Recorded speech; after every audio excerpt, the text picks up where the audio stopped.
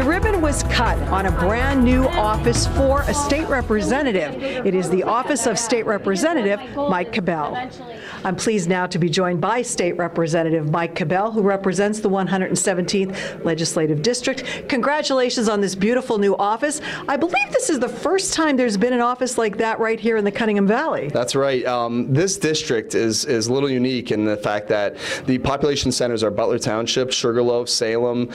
Forever, the 116th District, which we were a part of previously with Tara Toohill and Representative Schnee, were mainly based in Hazleton. So we're really excited being from the Valley and being able to have my office a couple minutes from my house and behind Gould's Shore Save. It's really nice. It's in the Gould Plaza right off of Route 93. But this is a second office for you because you opened up a first one in Dallas, correct? That's correct. So this district, along with it being a little unique in where it's located, it's also unique in the size. So it strains all the way up to Dallas Borough, Harvey's Lake. So I have a second office that's fully staffed every single day up in Dallas Borough in the Twin Stacks. Now, since we talked the first time, you've been assigned to some committees. So tell us about the committees that you are on and what that means for the constituents in this area. Yeah, I'm incredibly excited. Mainly the number one is appropriations. So we get to be the watchdog of the budget. We get to, I sat through 3 weeks of budget hearings with each of the governor's secretaries, and really we're able to dig in and find out where our taxpayer dollars are being spent. So I'm incredibly honored to be a part of that. As well as that is the Transportation Committee, another one. I believe I'm the only freshman Republican on the Transportation Committee, and that is an incredible honor too, because as I was knocking doors and talking to constituents, probably the number one issue would be the roads.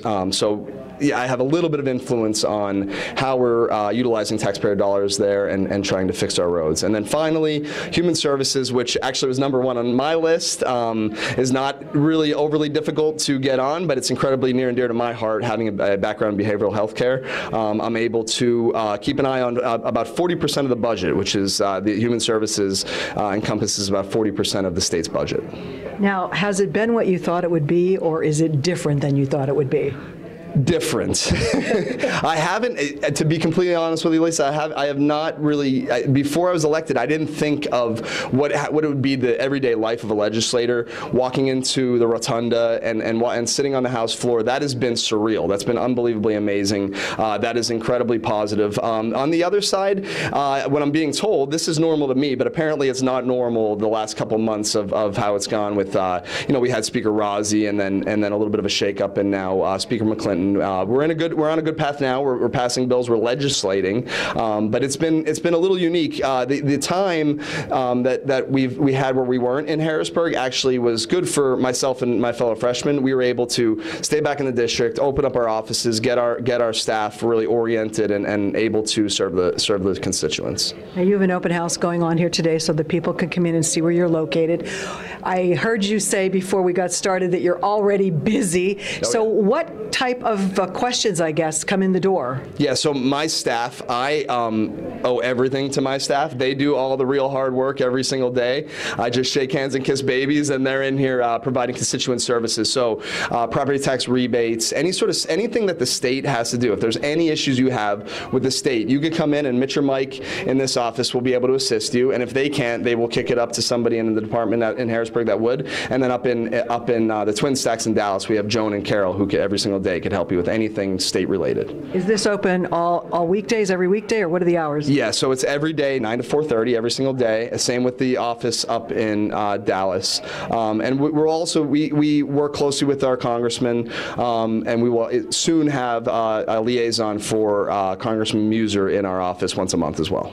So we're seeing a lot of cooperation. We saw Dane Watrow and Dave Argel being together, and that's good that all the services kind of being connected, so you can get a lot more accomplished that way. It's phenomenal. I consider Representative Watrow a really, really good friend of mine. Same with Senator Argel. And I was just saying to Dane as I pulled him into our picture of our ribbon cutting, we're a team.